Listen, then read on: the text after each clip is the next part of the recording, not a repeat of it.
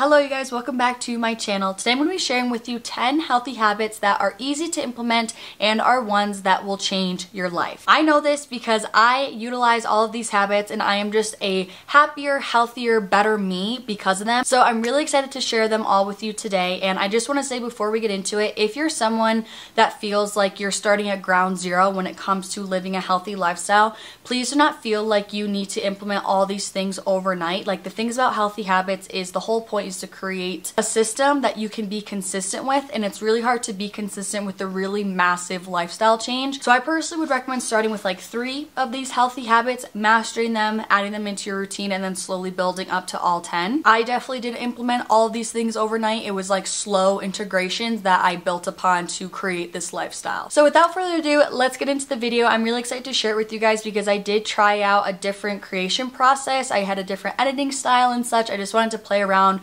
with my creativity, so I hope that the video is a little bit more interesting, a little bit more entertaining to watch, but you guys are gonna have to let me know what you guys think down below in the comments. So let's get into it.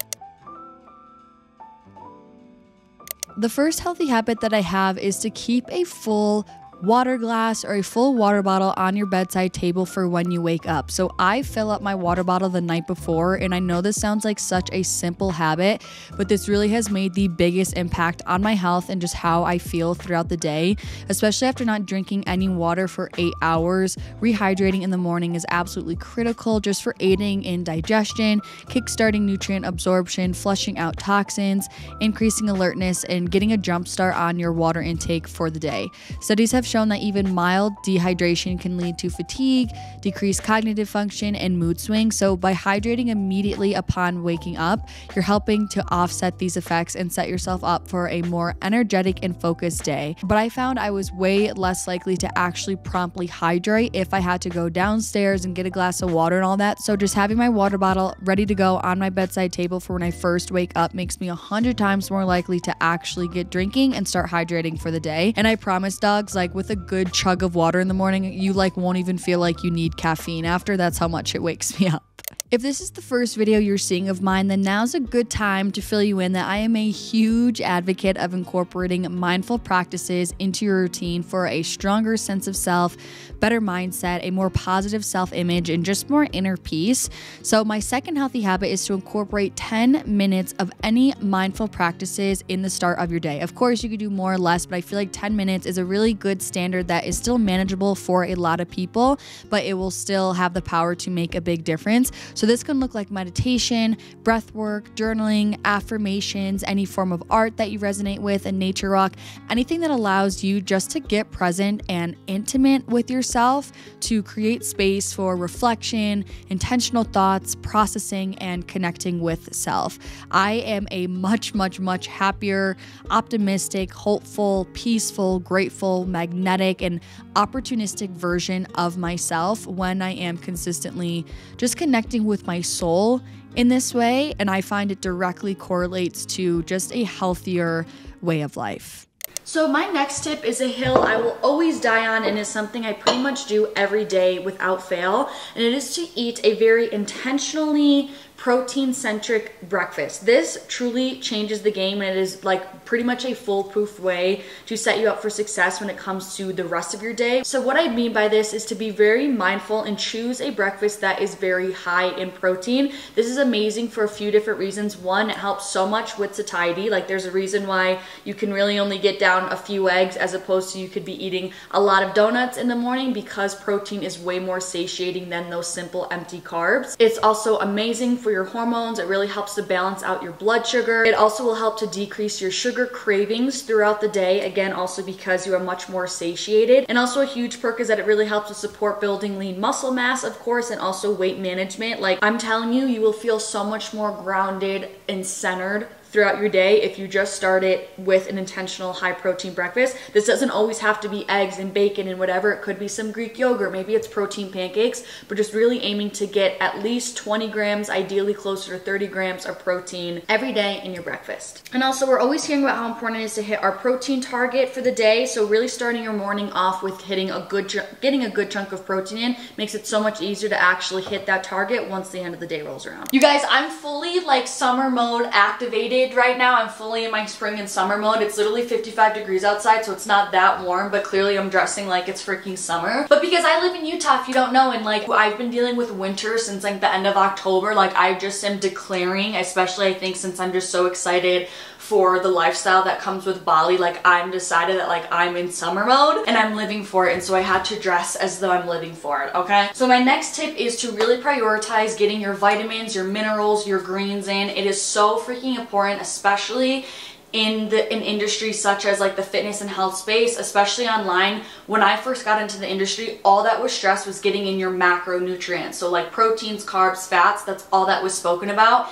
And your micronutrients was so overlooked. So I can't stress enough how much micronutrients are so important when it comes to energy levels, immune support, all that sort of stuff. I of course am not a doctor, so please consult your doctor based on what you yourself are needing, but for me, my personal go-tos are usually some sense of like beef organs or beef liver. I know it sounds weird, but there's actually so many nutrients that are in there. Vitamin D is always a classic go-to. So many of us are deficient in vitamin D, and vitamin D is a part of so many processes in the body. Also magnesium, same thing. And then I always love having a greens powder on hand just because it makes it so freaking convenient to get your vitamins and minerals and greens in. But I really have been loving these Super Greens by Live It Up. Firstly, because they are made with all organic vegetables, which I always can appreciate, and I really always try to look out for that when it comes to a green supplement. And there's also no artificial colors, no artificial flavors, there's no stevia, there's no sucralose, none of that. So this is actually flavored, I guess if you will, or I should say like the flavor comes from peppermint leaf powder. So this does have like a pepperminty mint flavor, like fully through and through, which I know some people might be like, but I honestly really am about it, because especially like your greens, you normally like to have it in the morning, and so being able to drink it right after you brush your teeth is really great, and you're just really getting exactly what you paid for with this product. There's no amount of your money that's going to waste. Like literally all the ingredients are your 20 superfoods, your probiotics, and your digestive enzymes, and I just feel like I really always notice better digestion, less bloating, stronger immunity, and just more energy when I'm really consistent on my greens. What's also really great about this is it's actually affordable. Like there's a lot of competing brands that are just freaking pricey, okay? And sometimes I'm like, sis, like I just want to pay that. And so this is literally only $1.33 per serving, which I think is totally valid and honestly really good for the quality that you're getting here. And also you guys can use my code LIVEFIT10 to save even more on it. So I just want to say thank you to Live It Up for sponsoring this part of the video. And again, if you want to try it out yourself, you guys can use code LIVEFIT10. I promise this product has my blessing. It's really good. Next is spending more time outside, and especially in the freaking sun. If you're really wanting to take care of your health physically, mentally, and soulfully, like this is such a big one for you. It's honestly unfortunate that our current society has been taught to fear the sun more than actually appreciate it, but when you're exposed appropriately, it has so many amazing benefits for you. Firstly, when the sunlight hits our skin, it triggers the production of vitamin D, which is really important for bone health, immune function, mood regulation, and reducing inflammation in the body. Sunlight exposure also stimulates the production of serotonin. We all know and love her. That helps to boost mood and feelings of just well-being, and it helps to also regulate our circadian rhythm and therefore our sleep patterns when we are regularly exposing to sunlight. And then furthermore, being outside and just being in the outdoors and in nature has also been consistently linked to reducing stress levels, because natural environments have an actual calming effect on the mind, which I think is so cool. So it helps to reduce cortisol levels and promote relaxation while also reducing inflammation in the body. Studies have also shown that being surrounded by greenery and the natural landscapes and all of those kind of abstract lines that are naturally occurring in nature can boost feelings of happiness, satisfaction, and vitality, while reducing symptoms of anxiety and depression, which is absolutely incredible and so unreal. I just don't think that being outside will ever not make me feel better. Like the sun on my skin, fresh air, just something about it like immediately makes me feel more grounded, less stressed. Like I can actually breathe physically but also figuratively. I just feel like it gives me like so much peace, and it helps me be more present, and it helps me put so much in perspective. I just feel like when I'm stressed and I'm anxious about everything that I need to do, when I come outside and I'm just like out here, it just feels so good, and it helps my mindset in so many different ways. Oh, it just feels so lovely. Is it literally only 55 degrees right now? Absolutely. But listen, you gotta do what you gotta do. I'm honestly doing this so that my skin is more prepped for when I go to Bali, because the sun's gonna be so strong there that I don't get insanely burned and that my skin isn't super sensitive. Like, I feel like this is a good warm-up, because right now my skin has not seen the light of day quite literally since September. Which is alarming to think about. Like, I'm talking like full body skin exposure. So I'm doing this to prep, and I honestly have been getting a few shades darker, so I'm going to be prepped for Bali, and also so I'm not literally glowing on the beach, because I would have been so white. Next is to have your workouts written out and in a plan. This is something I really used to do when I first got into weightlifting, because I was just so into it and I was like so excited. I was so obsessed about it, and so like that was like my favorite thing to do of the day, was like write out my workout and like figure out what my workout was gonna be. And this honestly is a game changer, more so in the sense of freaking efficiency, first of all. Second of all, also just helping to make sure that you're staying on task and progressing in your workout regimen instead of going in there and just kind of freeballing it. Recently, I got back into writing my workouts just to help me get excited again and just have more of a structure, and it helps me be way more efficient in the gym and way more focused, because I'm kind of like, it's like you're checking off a to-do list when you're in there, and it's been saving me so much time, as opposed to just kind of lollygagging and being like, I don't know what exercise I'm gonna do next, and da-da-da-da. And like, I'm someone who struggles with indecision, and so when I'm in the gym, sometimes I'm just like, I'm so indecisive of what exercise to do next. So it's so convenient to have your workouts actually written out. And that leads me to a really exciting announcement. I am actually officially finally launching my own challenge. My own Live Fit challenge is going to be live this Sunday, April 21st at 10 a.m. MST. I designed this challenge to really help you regain your spark and just your discipline when it comes to your health, wellness, and routines. So we're really starting at the foundational level of healthy habits through a morning routine to help you just overall feel better, have a better mindset, a better sense of self, have more inner peace, and be more open in your day-to-day. So the morning routine in the challenge consists of 6 steps that you are to do every day without fail for the duration of the challenge. And then there are also 4 weeks worth of workouts as well in the challenge. It's a 4-day split because I wanted this to be very manageable for the average person, not someone who's like super in the gym 6 days a week going hard, but also not like beginner.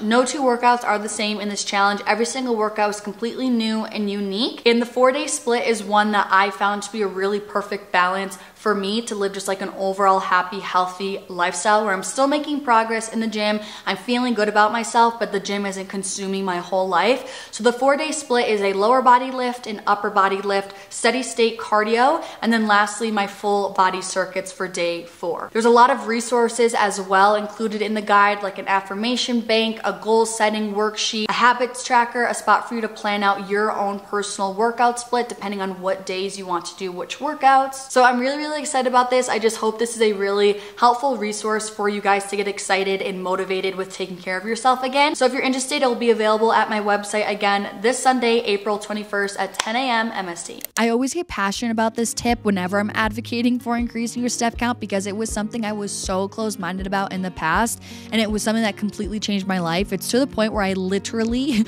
will guarantee that 100% of you guys will feel better once you actually increase your step count for the day. So this can come from actually going on designated walks outside. Maybe it's from parking further away in the parking lot, or taking the stairs other than the elevator, or even just using a walking pad at home. The point is just to move your body more, and adding more activity in your day that's outside of your workout helps to enhance your energy levels, create momentum in your day, improve your mental health, support weight management, aid in digestion, strengthen your bones, and also enhance longevity in your life. Research suggests that regular activity like walking is associated with a longer lifespan, better focus, improved productivity, and so much more. My life really did actually change once I realized that one hour workout a day does not entirely combat or cancel out the sedentary lifestyle that so many of us in the US are living. I recently just got a walking pad, and again, absolutely life-changing. Like, I swear my life will never be the same.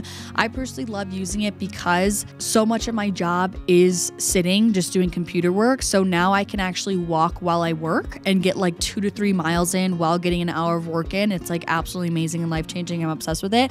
I'll link the one that I have from Amazon down below. It has like a desk right with it, so it's so convenient to do that computer work. But before I had the luxury of a walking pad, I would just be more mindful about going for walks rather throughout the day. I still do, especially when it's really nice out. Listen, I'm a sweets gal. All right, I have a big sweet tooth. I'm a very big advocate for balance on all of my social media platforms. I'm all about fueling your body well, physically, for health, for performance, for your goals, but I'm also all about eating to fuel your soul, right? To fuel your inner child. That was like a huge, big lesson in my own fitness journey of something that I really learned to come to peace with and like embrace. That I'm someone who has a sweet tooth and like there's nothing wrong with that. But this does bring me to my next habit, which really has helped me have that better balance of eating for my goals but also for the soul. And that is to save your sweet treats for either later in the day or if you're like me, the evening. I'm someone who loves to end my day with a sweet treat. So I'm someone who just prioritizes saving my sweets for that time of day as opposed to snacking all throughout the day with sugar or like starting my breakfast with like a really sweet treat. Don't get me wrong, I still do that sometimes, of course, but for the majority of the time, I'm saving my sugary treat for the end of the day. This helps me for a few different reasons. One, I find when I do have sugar really early in the day, my cravings are way higher throughout the day. I tend to want to continue to gravitate towards sugar once I start eating sugar in the beginning of the day. Two, I find I'm more snacky throughout the day as well. 3, I end up having just more energy crashes. And 4, it definitely is harder for me to minimize my sugar intake if I'm starting to eat sugar so early throughout the day. It just leaves so much more of a window and room to continue eating sugar, which usually always ultimately leads me to eating more sugar than I would like to for my own personal goals. So keeping your kind of eating window, if you will, of sugar to a limit helps you just stay in a more manageable zone. Again, I'm really not trying to demonize sugar. That's not my point. My point is just to try to give you guys some tools and strategies to help you guys incorporate sugar and your sweet treats and your fun foods into your diet in a balanced way. Which, by the way, if you want to know my current obsession right now, this is my candy cabinet from Easter Candy. These Brookside dark chocolate blueberries, they're never gonna not be good. They're addicting. Now, the first like few years of my fitness journey, all I did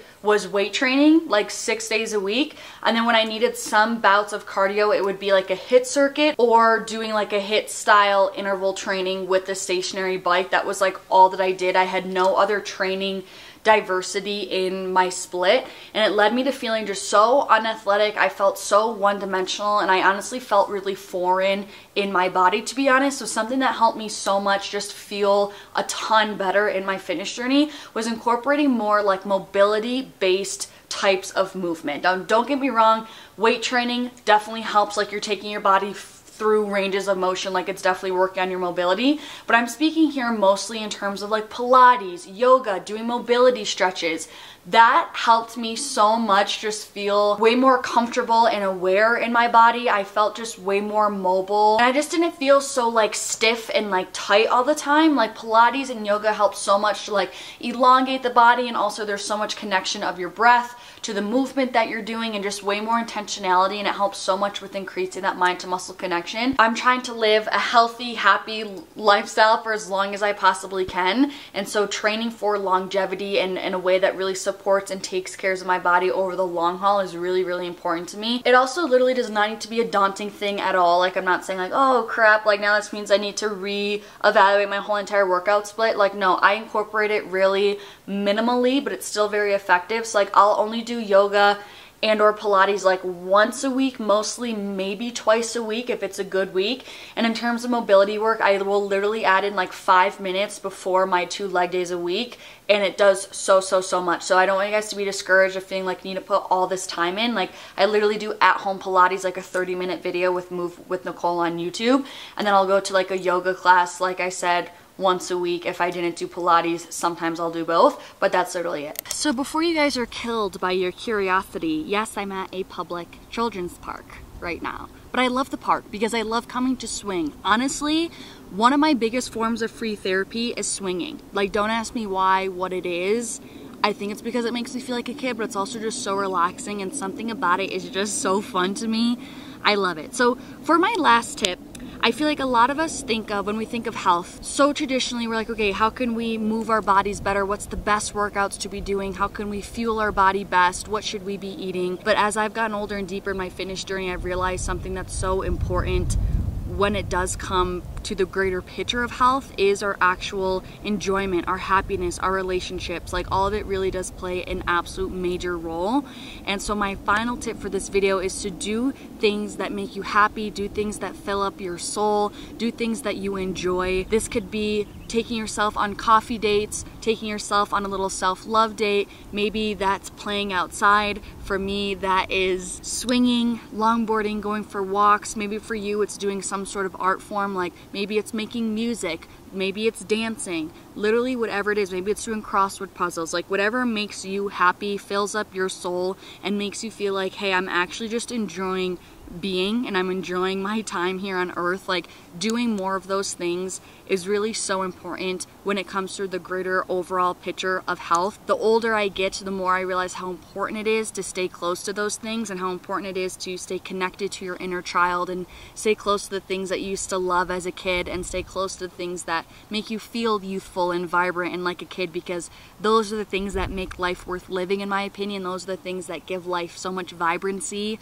and so much depth, and like, those things are usually what give people the most fulfillment. You wouldn't really think so, because I'm telling you to almost do something completely separate from traditional fitness goals, but almost always taking this time to just enjoy and be and do things that fill up your soul will almost always indirectly help you do better when it comes to adhering to your goals or doing better work. And when you're doing these things that make you feel fulfilled, we're just better people when we're happier and we're more fulfilled. We want to treat other people better. We're able to show up more in our relationships and show up better in work. And it just really directly correlates and translates to so many other areas in our life that we don't think it does immediately. And those are all 10 healthy habits that I have to share with you guys in this video. I'm so curious to know what healthy habits you are wanting to work on implementing in your routine, and also what healthy habits that you may already do that I mentioned in this video. Let me know down below in the comments, because I'm curious. And if you enjoyed this video, don't forget to give it a thumbs up. It really helps out my channel. And next video I upload, we are going to be in Bali, which is absolutely insane for me to think about that I'm going to be like across the world. So if you want to see more videos from me and come along for the Bali content, then definitely subscribe. Thank you guys so much for watching. I'm sending you so much love, and hopefully I'll see you in my next video. Peace out.